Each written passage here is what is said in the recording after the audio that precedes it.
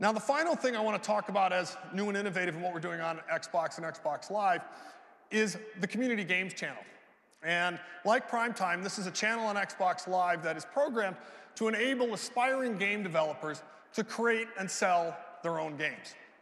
And we're really trying to empower everyone, the entire breadth of our audience, to create their own games. And we will be shipping this year a new product called Kodu. And I wanted to spend 1 second explaining what Kodu is. It started as a way to help kids learn how to program. In fact, what it's turned into is a way to help them learn how to program, but also now they can create their own games. And on Xbox Live, they can distribute and share those finished games with other people.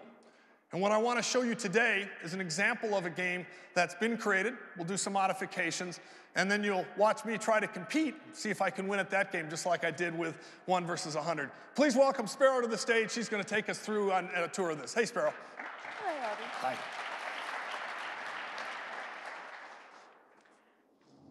So what do you have to show us, Sparrow? This is your game environment.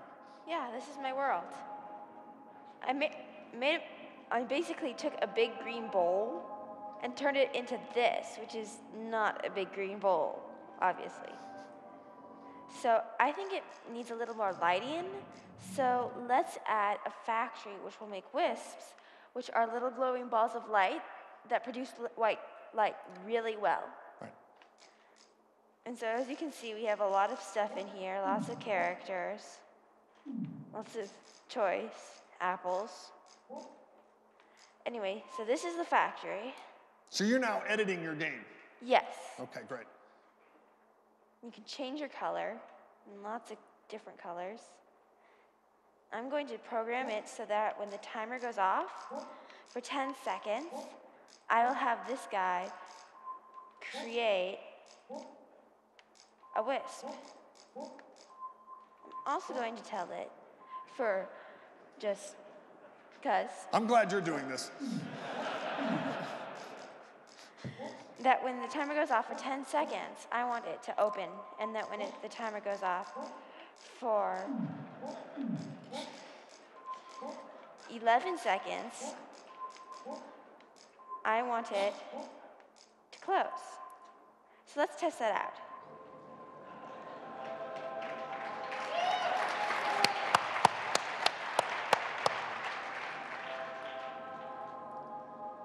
Boop. It opened? Yep, and it closed. And it closed. Perfect. And I made that. So if there's too many...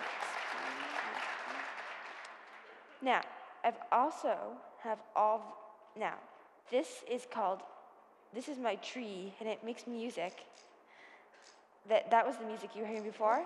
And they have lots of different options of sound, like the mystery music. Don't let my kids see this. This could be a problem. But Mystery C is my favorite. Anyway, I've also have a second player that if I do this... Oh, watch this. Okay, I only need one. That one's gamepad for player 2. Use the left stick. You move. Is this my player? Yes, it is. Now, are you making it easier for this player or harder for this player? It doesn't really matter. Oh, I see. Okay. Well, we'll find out. Anyway, I've also got a game set up. This Kodu dude makes rocks. You're supposed to, when you bump into the rocks, you pick them up. Okay. You press A to give the rocks to the houses, and they give 10 points. The first person with 40 points wins the game. Okay. So are we going to play? Yeah. Uh-oh, where am I? You're that little blue thing. I'm the other dude. I got to find a rock. I will beat you to it. Oh, come on. Yay! Oh, wait. You stole that one from me. Yeah, I did. Where is he? Where is it, dude? Uh-oh. I got the rock. This is not looking good. My gaming reputation is going down. Where is he? Rock.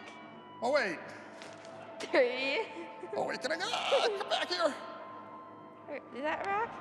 Oh, no. 4. And, oh, come on. No, you're not in yet. I gave it to him. You gave it to him. There's another one. Uh-oh. No! I win. Ladies and gentlemen, give it up for Sparrow. Congratulations. Thanks very much.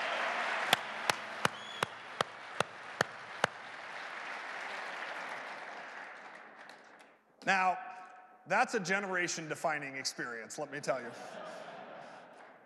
But the simple point it makes is that we're about expanding the audience, creating new opportunities for people to do social and interactive gaming.